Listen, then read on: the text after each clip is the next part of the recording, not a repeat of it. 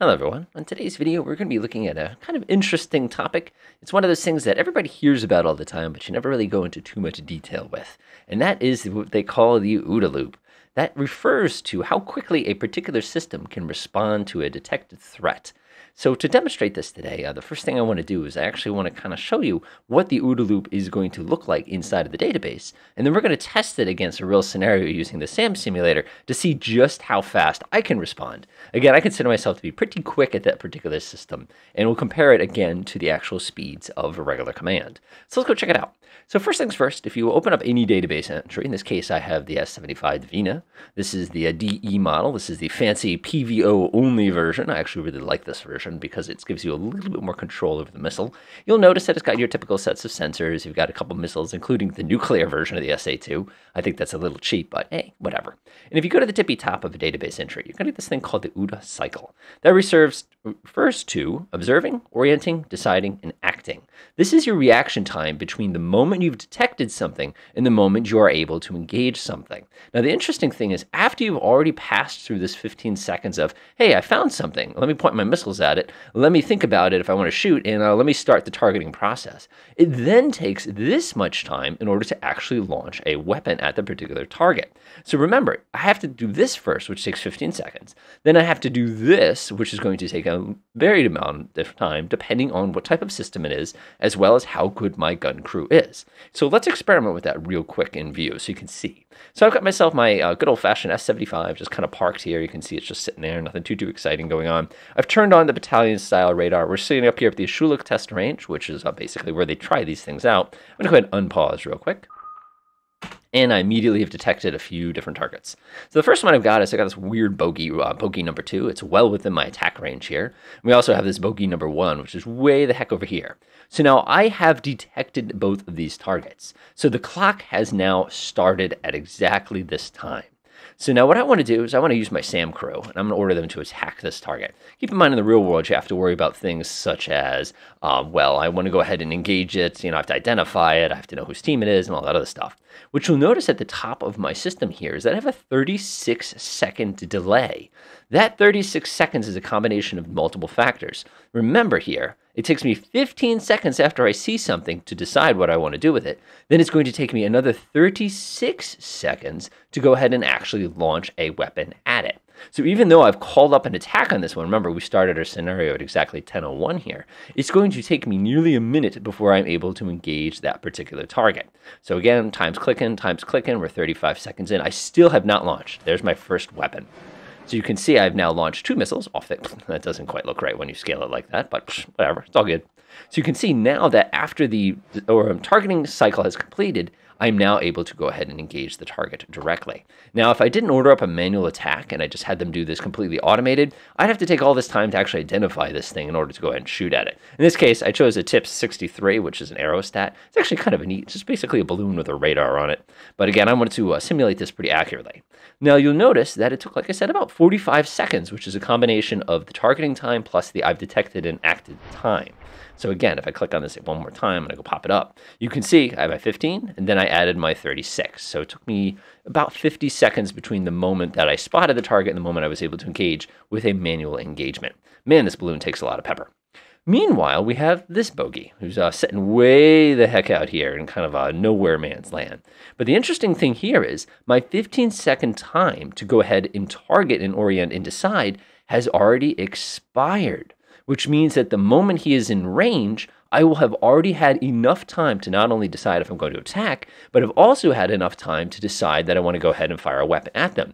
Meaning the moment that this particular character gets into range, I will automatically engage that particular target. That is a massive difference. So let me go ahead and lock onto him real quickly. Go ahead and fire 3 because I'm, wasting missiles here. Now notice that whereas the other missile took about 45 seconds before I could safely get a weapon on the way, this one is going to take a significantly shorter amount of time once it enters into our attack range here. Keep in mind, our battalion radar is not exactly the most precise, and we're going to see that as a problem later on.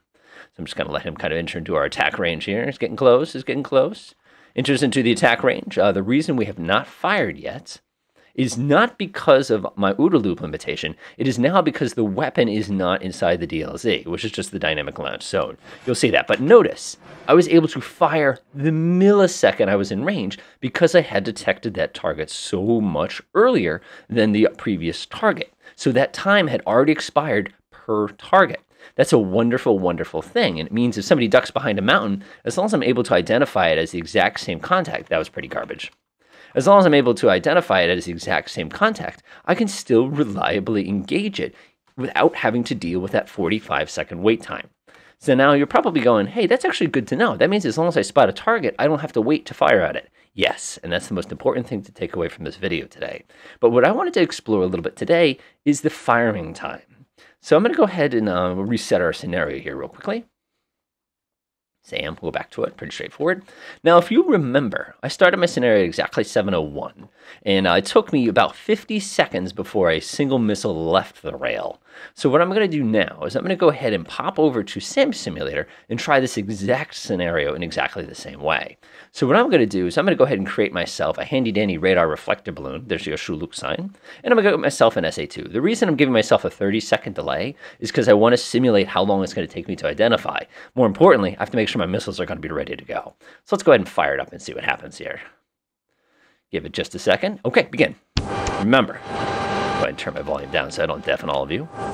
We're going to turn on this one. We're going to turn on this one. I only need 3 missiles. Go ahead and flip it to BP. Go ahead and pop all my arming switches to master mode. And remember, let's go pop over to my battalion radar, grab the handy-dandy handle, and let's see how long it really takes for a SAM crew to actually identify and engage. Now, one thing I do like to do is I usually like to shut those little lines off because I find them absolutely blinding. But again, do whatever works for you. No, nothing so far. I'm just kind of chilling. I'm the battalion radar guy. So if you ever wonder why it takes so long for you to get a target update, it's because it takes time for that radar to physically move. Whoa, we got something. All right, the timer is going. I'm going to immediately orient the radar. Go ahead and get me the radar transmitter turned on. Again, I'm an experienced crew. There's the target. I'm going to go ahead and lock it this way, rotate it this way just a little bit. Go ahead and lock it this way. We need to go ahead and get it in range next. There we go. Let's get it in range. Range is set. Switch TT, missile away. Now notice, I never took the time to actually determine what kind of target it was. I just launched as soon as I saw it. So my reaction time here, while insanely good, is limited by the fact that in the real world, we have no idea what I just shot at. So we can go flip on the little TV, and you can watch my little missiles spiraling. Now, one of the problems here is I can't identify what the heck I just shot at here. I just know it's up there somewhere. Let's go ahead and speed up time a little bit here. This is going to be one heck of an aggressive shot. You can see my missiles are actually following the path of the radar here. It's about 30 nautical miles away. Pretty clean shot here, pretty clean shot. Now let's see what happens. And I think that's going to go right into his front windshield. Oh no! So in this case, we fired way outside of the effective range of the weapon. Even though my firing time is actually extremely quick, I wasn't able to actually reliably go ahead, and I've actually just lost it over here. So we're gonna have to fake another shot here. So if you ever wonder why it's like, 45% chance of hitting a target, you just saw it happen yourself. What I really should do too is I should change my radar mode here and get myself a little bit more reliable shot here. And kaboom. Haha, gotcha. Okay, so you can see from this example that I was able to reliably hit a target that we had plenty of time to actually reliably acquire here. So you could see my total reaction time from the moment I detected it to the moment I had launched was basically squat. You're talking seconds here. So let's go ahead and open up my actual scenario here and see just how quickly I was able to get a shot off like that. This is one of the neat tricks with this particular program, is that after you go ahead and open it up, you can actually save an after action report. So I'll get myself some Google Earth here. Go ahead and get myself my little file explorer. I'm going to scoot over to my back drive here. And where's the most recent one from today? Ah, that looks good to me. And we're going to do that. Boop. All right, let's take a look at what I did here. Okay, so they said it took about 54 seconds to reliably get a shot off here. Let's see how I can do. Hey, there's a Shuluk. All right, let's see what happens here. All righty. So, go ahead and make him disappear. Remember, he appears 30 seconds in. So he appears right Let's see here. He's going to appear right... No, actually, he started in the air. So we had to acquire him the old-fashioned way. Okay, that's fine. So our scenario starts at 7 o'clock and 31 seconds. Remember the fact that nothing really happened until... Yeah, okay, so this makes sense now. So he appeared 30 seconds into the scenario here. So we fast-forward time here. This is 10 seconds. Again, our total detection orient decide act time. We've gone up to 15 seconds. Again, that's how long it took them inside of the actual scenario in order to complete the OODA loop. Now we begin the targeting cycle. We get ourselves to about 7:01. So the total time between the moment he appeared in the sky and could be detected and was launched at was exactly 30 seconds. If you remember over inside of the simulator itself, or I should say in command, you'll notice it took us about 50 seconds. So even though I am definitely quicker than command, there was no time here to actually go ahead and do any analysis of the IFF or anything like that. And you can see when the missiles ran out of energy, that was actually a pretty sloppy shot on my part. Good. So you can see that even though I was that fast, it still takes a pretty hefty amount of time between identifying, locking, simulating, moving, getting the targets, and getting everything all lined up. Hence why the OODA loops seem to be as long as they are. So I'll go ahead and close Google here. This is actually a pretty slick demonstration. Go ahead and close this one and go ahead and fire backup command here so you can kind of get a feel for that.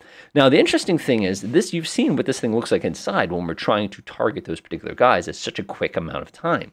Now, why are the modern systems so much quicker? That's because a lot of the targeting is done automatically. You simply make the decision of whether or not you want to fire.